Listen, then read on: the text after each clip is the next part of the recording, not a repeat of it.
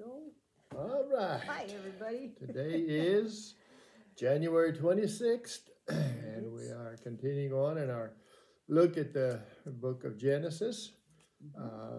Chapter 11. Well, starting in chapter 11, we're going to go through chapters 11 through 15 this week, hopefully, get all those covered. But Okay. we're just kind of hitting the high points, you That's know. good. We're not going through all the genealogy and every little thing that goes on there, but trying to hit the high points, the important things, and it's a lot of what's going on in the world today, you know, this whole world itself, the creation we learned about in Genesis. This is how it all started and how so many different things are the way they are, and we're going to start off right here in chapter 11, finding out why there's so many different languages and different people groups in the world. So let's just start off there. Okay. It says, we'll read the first few verses there. The whole world had one language and a common speech. Yeah. And people moved eastward. They found a plain in Shinar, and they settled there. And they said to each other, "Come, let's make bricks and bake them thoroughly." They used bricks instead of stone, tar for mortar. And then they said, "Come, let us build ourselves a city with a tower that reaches to the heavens so that we may make a name." The word name there talks about a reputation. Make a reputation for ourselves. Otherwise, we'll be scattered over the face of the whole earth. So it's like, instead of God telling them to go and multiply and you know, populate the earth, they're going to stay in this one spot. And they were talking about making a name for themselves. Yeah. There's no mention of God there. It's like, we want to do this ourselves. Yeah. But God said. Well, we'll get into what God said, but. No, I mean before that. Well, yeah, God had said, go into all the earth and multiply and occupy it. Yeah. But they wanted to stay together, and it was like God was excluded from all of this. You know, we don't need God. If we can just stay together, we all speak the same thing. And definitely there's power in all speaking the same thing. We read later on that as Christians, we are to speak the same thing. Doesn't mean the same language, but just we're to speak the same thing about God.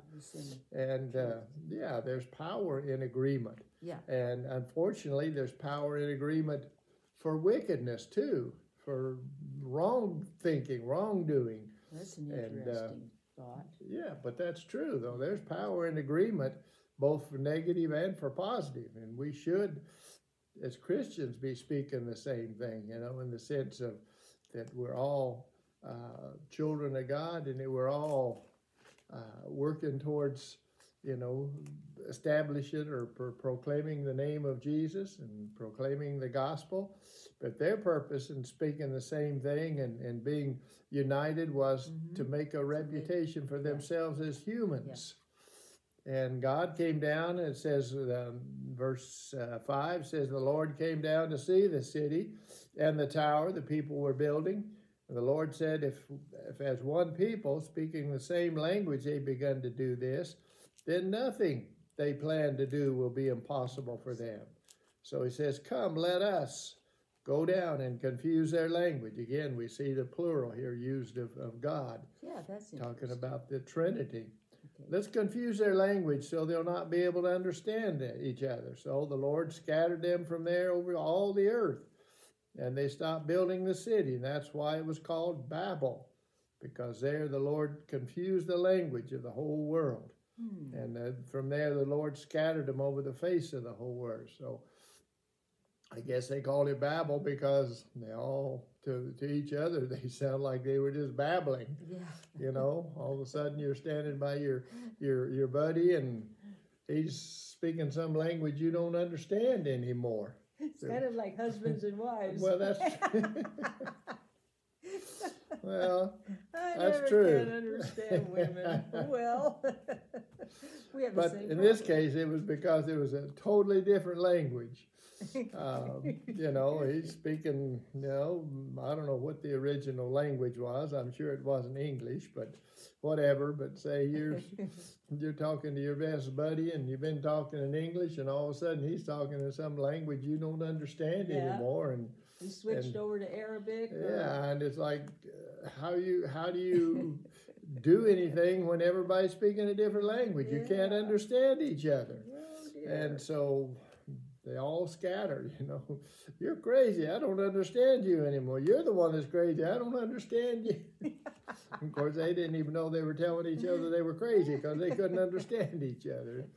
Almost comical, but to God, it was a serious thing that they were doing. They were trying to build a reputation and a name for themselves, not for God. And they were trying to accomplish things outside of God. You might say this is an early example of human secularism, you know, where it's all about man. You know, man's their own God, and we don't need God. We just do what we want to do. Oh. And that is not a good place to be. No. Gets you into trouble. Then we go into the rest of chapter 11 is talking about the lineage of Shem, who was, of course, one of the sons of Noah, as we talked about last week. And we find out that out of Shem was, well, first of all, Abraham. And, of course, out of Abraham come the nation of Israel. So Shem was you might say, was the father of the Israelites. But it goes down, and we won't go all through the genealogy, but till we come down to a man by the name of Terah. And in verse 27, it says, this is the account of Terah's family line. Terah became the father of Abram. Of course, we know that later became Abraham, but this is, at this time, his name is called Abram, Nahor, and Haran. Haran became the father of Lot. We need to know that because we see Lot here a little bit later. He was, of course, it would be Abraham's nephew since he was the son of his brother. While his father Terah was still alive, Haran died in the Ur of the Chaldees. So this probably explains why Lot traveled with Abraham, because his father had already died. Abraham and Nahor both married. The name of Abrams, I keep saying Abraham, but it's still called Abram. The name of Abram's wife was Sarai. The name of Nahor's wife was Milcah. She was the daughter of Haran, the father of both Milcah and Ishka. Now, Sarah was childless because she was not able to conceive. So we see right now that Sarah apparently was barren. She was not able to conceive any children. Terah took his son Abram, his grandson Lot, son of Haran, and his daughter-in-law Sarai, the wife of his son Abram, and together they set out from the Ur of the Chaldees to go to Canaan. But when they came to Haran, they settled there. Now, the Ur of the Chaldees is down south, about 150 miles south of what is the ancient city of Babylon, where the Tower of Babel was being built. And Haran is quite a ways north of there. But actually, it's interesting because Canaan, where he said they were headed, was directly west, or almost directly west of Ur. And it's almost like, why would they go way up north to Haran to go to Canaan? Well, if you look at the geography of that country, and I was just looking on an old map, the area between Ur and Canaan was almost all desert. Whereas if you went up straight north, you followed the rivers, the Tigris and Euphrates rivers. You could go up north to a certain point, and then you kind of veer off going southwest, and you come down to Canaan. And so it's almost like to go from Ur to Canaan, instead of going a straight line, you would go like a V. You go up north for quite a ways, and then you turn and go down southwest. And so that's how apparently they wound up in the city called Haran. And Terah, the father of Abram, died there in Haran. And in chapter 12, it talks about God speaking to Abraham. And he says, I want you to to leave your country and your people and your father's household to the land I'll show you. And we'll find out a little bit. Of course, that is the land of Canaan. In other words, God said, I want you to finish this journey. You started this journey to Canaan, but somehow or another you got sidetracked and you settled down in Haran. Yeah. But he also makes his promise to Abraham. He says, I will make you into a great nation. I will bless you. Yes. I will make your name great. Now, before the people were talking about, they wanted to make a name for themselves. They wanted to make for themselves a great name. Here God says, I'll make your name great. Does it, yeah, yes. God's the one that does it, not ourselves. He's the one that does When we it. set out to make a great name for ourselves, we may be able to do it in the sense of the world, gain fame, fortune, whatever, but unless God makes your name great, it's really not going to last. It's not worth that much. He says, I'll make your name great, and you will be a blessing.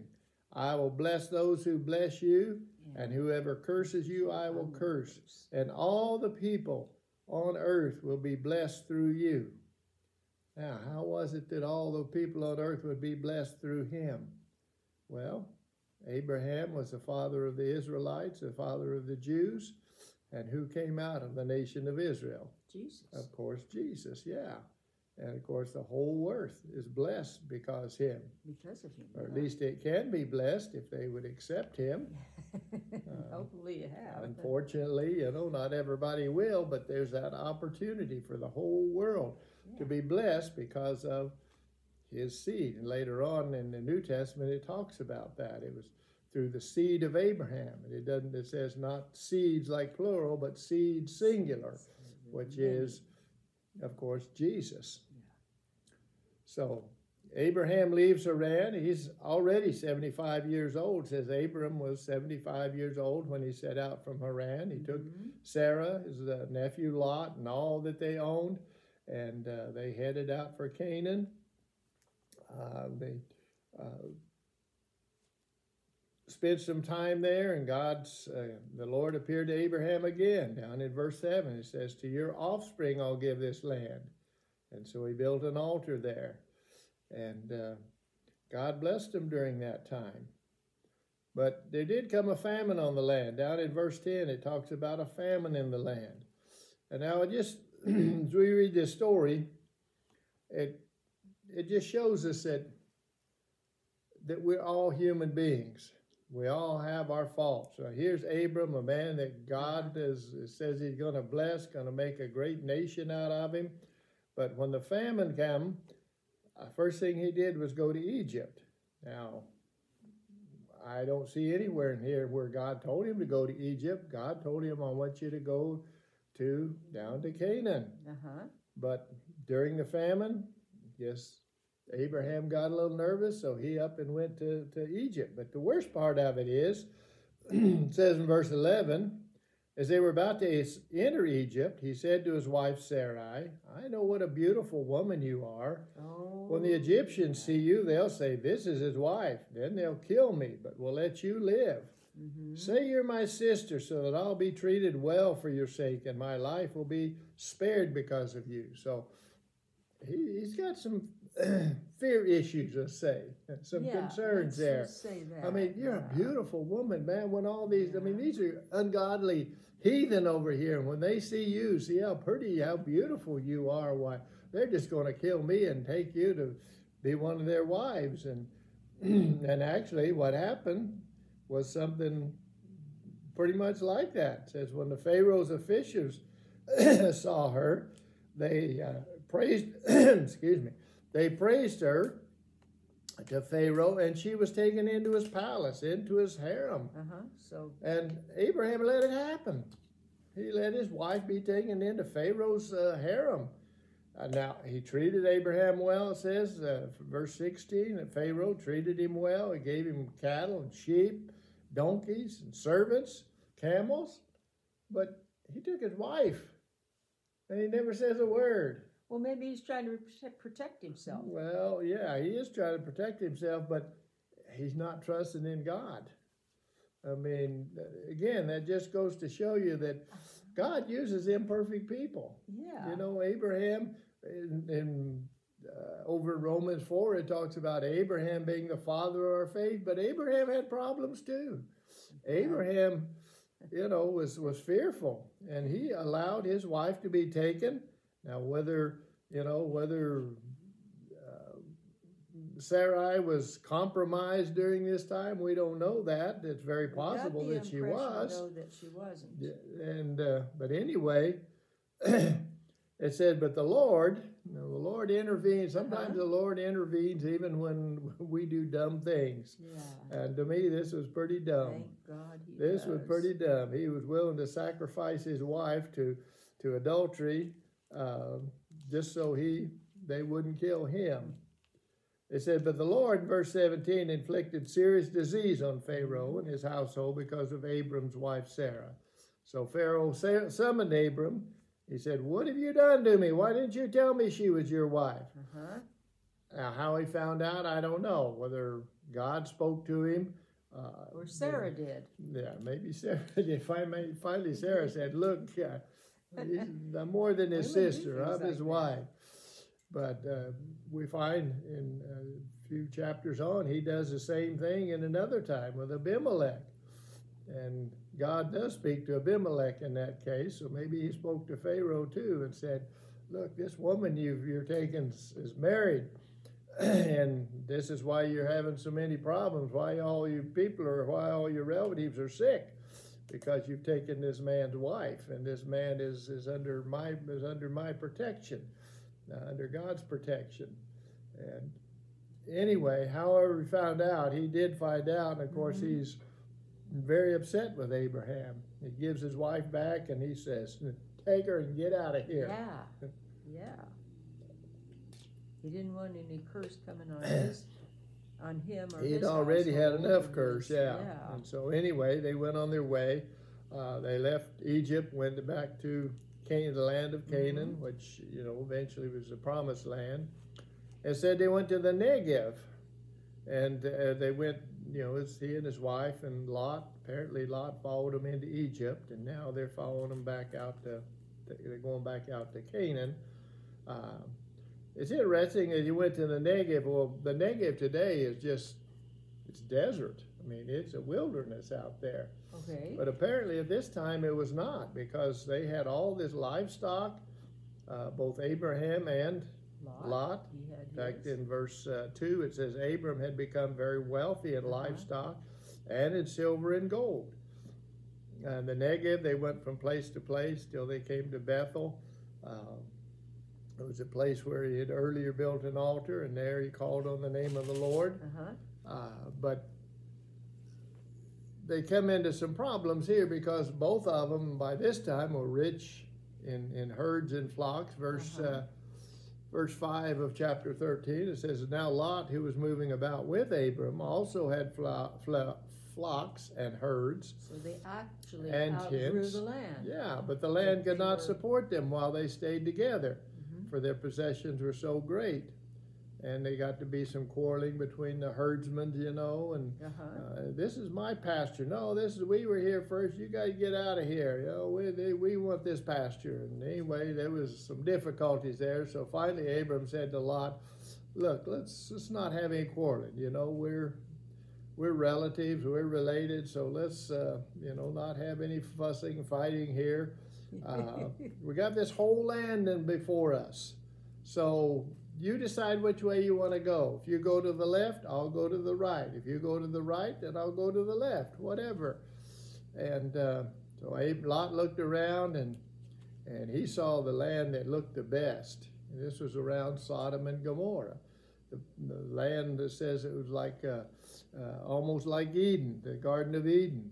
And so he decided, I like this. First of all, it's a very fertile plain, and another thing, it's near big cities, Sodom and Gomorrah, these big cities, you know. So if we want to take my wife shopping, well, I can go right into the big city, you know, and go to Macy's or somewhere. So he has his eyes on things. on things, on the fertility of the land, on the fact, I think too, that like say, there's the big cities nearby. And so he chooses what looks like the best to him. Yeah. He's And going by what he sees. sometimes what we think is the best is not always near, or not always what is the best.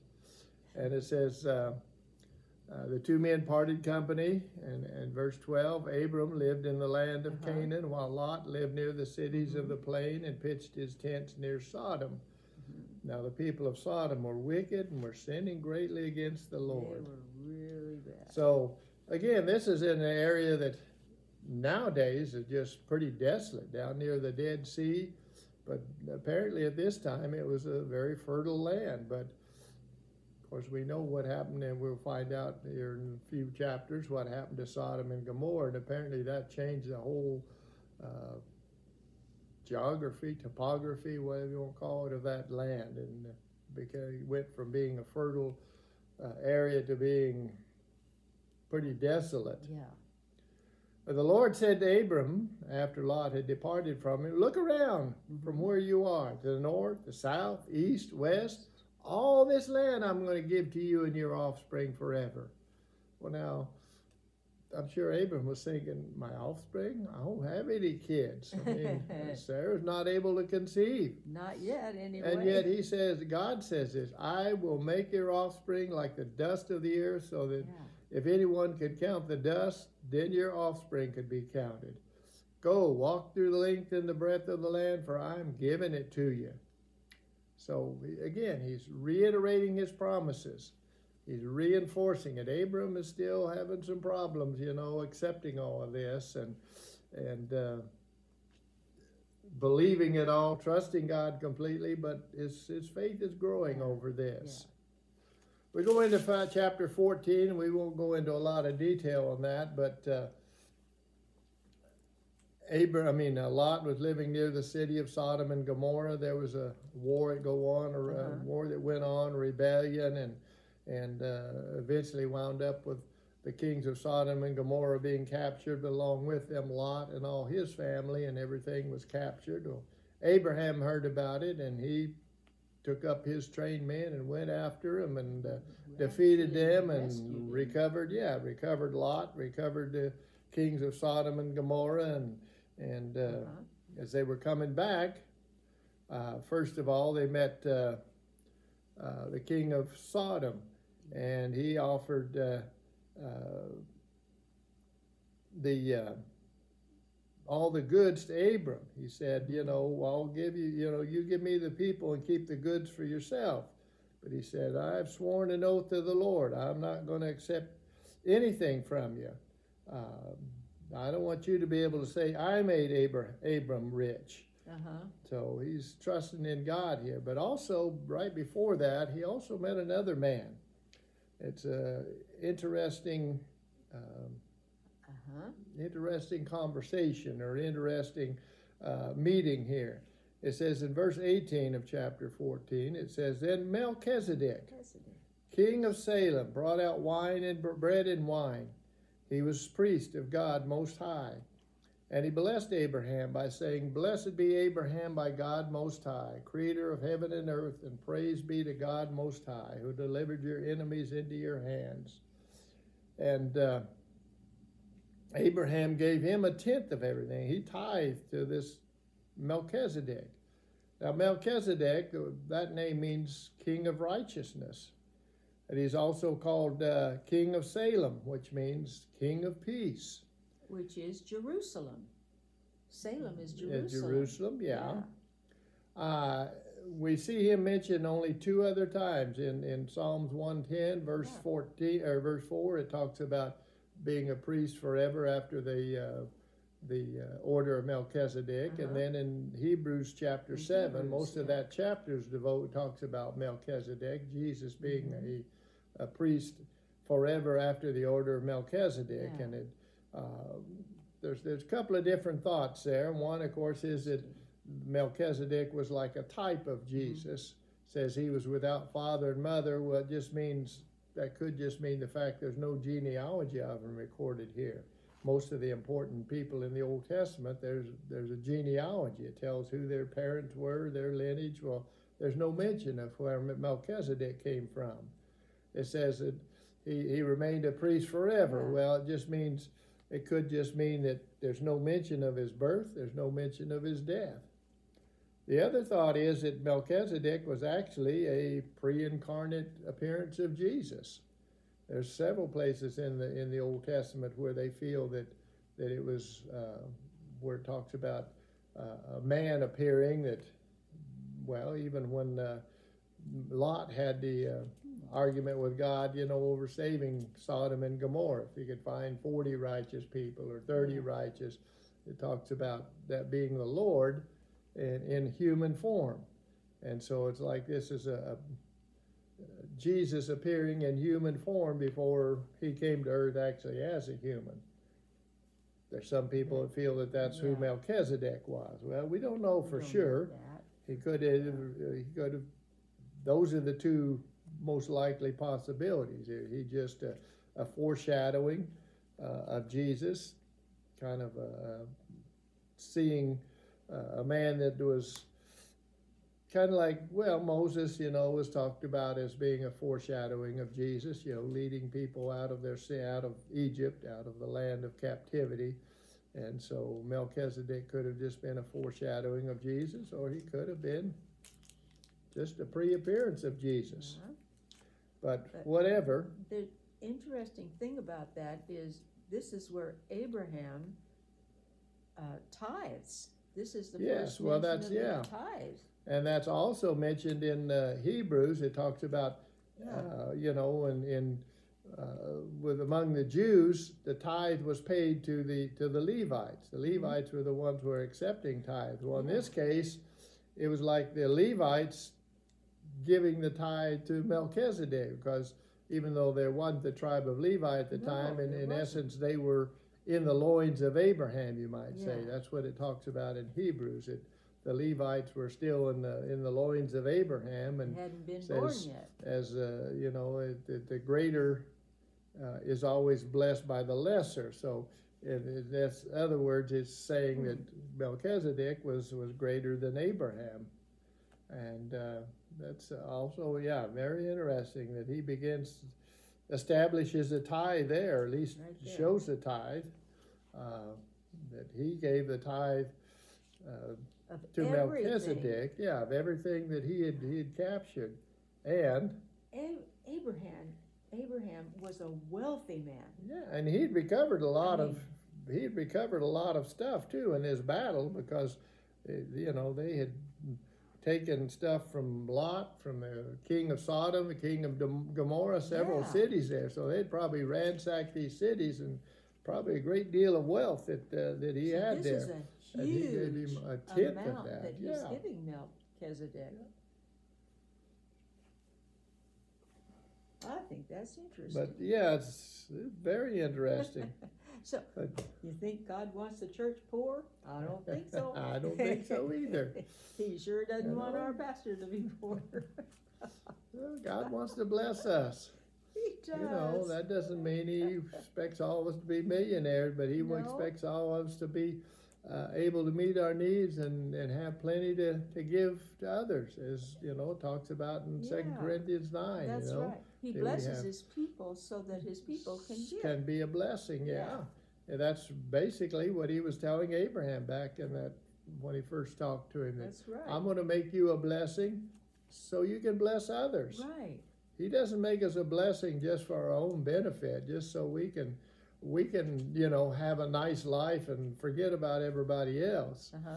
He created us to be channels, to give through us, to give to us so we can give to others. Yes. And really, is the more God gives us, it's instead of this thing of strictly as a blessing for us, we have to think of it as a test too. God's blessed me with all this. What am I going to do with it? Am I just going to heap it up on myself and just, so I have more, so, I can have a nice retirement and travel and do all kinds of good things? And again, I'm not saying God's against those things, but is that our whole purpose in life? Is that whatever, is that all we think about? Is what good's he going to do me? But when God blesses us, do we think, how can I bless others? God has blessed me so richly, so abundantly. How can I bless others? Who can I help? And, and I believe, first of all, we need to think of the church, and we need to be tithing and giving to the church so that the gospel can go forward. Mm-hmm. But then, even beyond that, there's, if we know of people that need help, we need to be generous. We need to help where we can.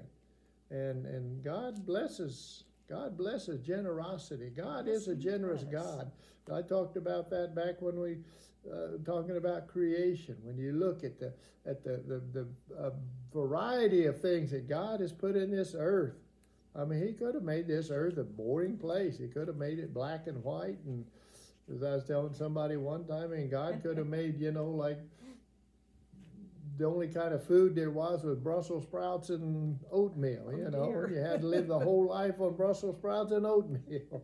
But God made such a variety of stuff that we can consume and enjoy. And again, God gave us those things to enjoy, but not to heap upon ourselves and just to keep it to ourselves and say, oh, this is mine and I'm not going to share it with anybody. There was a farmer, Jesus at least told a parable about a farmer that got that way. He had huge harvests and so many crops, he didn't know what to do. He said, I know what I'll do. I'll build bigger barns. I'll store it all up, and then I can eat, drink, and be merry. And God said, you fool. Yeah. Tonight your life is going to be required of you, and then who gets all this stuff? You worked all your life for this, and once you die, it's just no longer does you any good. But as somebody said, you can send it on ahead by giving to others. It says you're building treasure in heaven for yourself. Solomon talked about that in the book of Ecclesiastes. If we ever get there, that's very interesting. Yeah, that's interesting. He's talking about all these things that he's done and all the wealth he's had, and he says, it's all vanity. It's all vanity. All vanity, waste of time. And winds up with the only purpose of man is to serve God and do good. And do good. And that's what it all bottom boils line. down to. Serve God. You can serve yourself all your life, but once this life's over, then what good is it? But if you serving God and giving and being generous, and in essence, you're building up rewards. You're building up things that are going to last forever. You can build great monuments that may last for hundreds of years. People have built, like the pyramids that have lasted thousands of years, but someday those are going to be gone. No matter how great the monument you build to yourself or to your country or whatever, someday those are going to be gone. Yeah. But the things that we do for God, those things are eternal. When we give to God, when we just help people in the name of the Lord, why, those things are things that are eternal. They don't ever cease to exist. All right, well, let's get back to Genesis. We kind of, it all fits in here, but yeah. But anyway, God comes again in verse 50 or chapter 15. God comes again to Abram and gives him another, assurance. First verse there. After this, the word of the Lord came to Abram in a vision. Don't be afraid, Abram. I am your shield and your great reward. Abram, he's still struggling. Lord, what can you give me since I remain childless, and the one who will inherit my estate is Eliezer of Damascus? You've given me no children, so a servant in my household will be my heir. So that was one thing that he was afraid of, that he didn't have any offspring. That he didn't have any offspring, He was still struggling with this, even though God had already told him, I'm going to make you, your offspring are going to be like the dust of the earth. And yet he's still struggling, but I don't have any children. And, we saw earlier he was already 75, and this a few years later, so he's probably at least in his 80s now, and Sarah's not been able to conceive, and they got no children. And But the Lord, in verse 4, the word of the Lord came to him, this man will not be your heir, but a son, but a son, who is your own flesh and blood, will be your heir. Yes. And he took him outside and he said, look up at the sky, count the stars, if indeed you can count them. You know, that's an impossibility. You can't count them. But he says, if you could count them, then that's the way your offspring will be. And Abram believed the Lord, and he credited to him as righteousness. All right, so he finally is beginning to believe. And he counts that believing, that faith, as righteousness. And this is the first, you might say, the first reference to the fact that our righteousness comes by faith. Yes, and not then in by Romans 4. Right, it talked about the same thing, about Abraham, believing God, and it being counted to him as righteousness. So it started and back so here. God counts our faith as that's what counts as our righteousness. You know, in 2 Corinthians 5, 21 says that he that knew no sin, speaking about Jesus, he that knew no sin became sin so that we might become the righteousness of God. How do we become that? By our hard works? No, by our faith. And by righteousness believing in Jesus. Boils actually down to pleasing God. Yeah, being in right standing with God. Being in right standing with Him. Being at one with Him. Doing what He says. Yeah. And, just... And even our giving, we're talking about giving. It's not our giving that counts as our righteousness. It's our faith. But that still doesn't mean, that we can be stingy. If we are the righteousness of God, then we need to act like that righteousness. And being righteous means basically we act like God acts. And what does God do? God is a generous giver. God is generous in all that He does.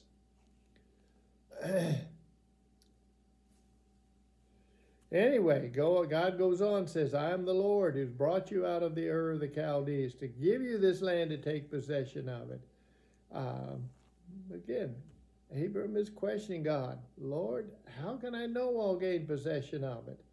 And so God tells him to go and bring a goat and a ram and a dove and a pigeon, and he cuts them up and arranges them. And normally this was had to do with... might say cutting a covenant. What's the term I'm trying to use? Anyway, to establish a covenant, that you lay these things out and you walk between them and whatnot. But it says instead that he put Abram into a deep sleep, and actually that God walked among these sacrifices. So basically God's saying, I'm establishing it myself. It's by me that I'm establishing. We see that over in Hebrews. When there was nothing greater to swear by, he swore by himself. So God's the one that's established this covenant. It's not based on Abraham being true in everything he does, Abraham being faithful in everything he's doing, but it all rests on God. And of course, God is always faithful. God is always true. And so he establishes this covenant with him, that he's going to give him this land. Verse, where are we at? Verse 18, the last part of that says, to your descendants I give this land, from the Wadi of Egypt to the great river of the Euphrates, and lists all these different nations that they're going to conquer. The land of the Canaanites, Kenizzites, all those anyway. We won't read all that, but all that land, he says, I'm going to give you. And God has promised him this several times, that through you is going to be a great, great nation, that your children, your offspring are going to be like the stars of the sky, like the dust of the ground. They will be so numerous. And again, Abram as he's called there, it's changed later to Abraham, but anyway, he has his struggles. Couple different times he lies about Sarah being his wife, says she's just my sister, because he's afraid of being killed.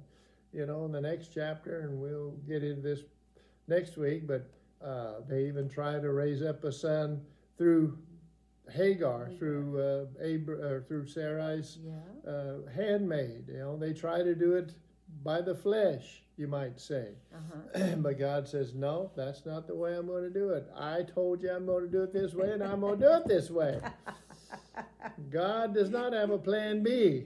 It's only plan A, and plan A is Abraham, you, and Sarah are going to have a son. But Lord, we're old. Sarah's already menopausal. You know, this, how can that be?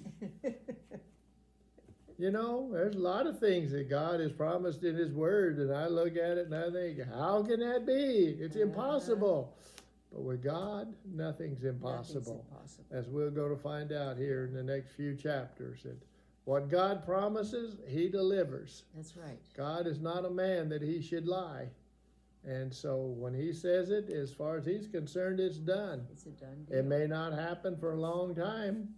I mean, He made a promise way back in the very beginning when Adam and Eve sinned. He said that, you know, there's going to become your seed that's going to crush the head of Satan. Yep. Well, it was several thousand years later before it happened, but God said, the Lamb talks about the Lamb of God slain from the foundation of the earth.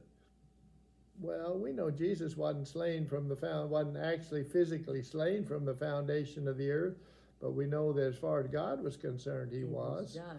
Yeah. When God spoke it, that, you know, He was going to crush Satan's head, then it was done. It was done. You know, God's time is no big deal with God. He's got all the time in the universe. He's got eternity.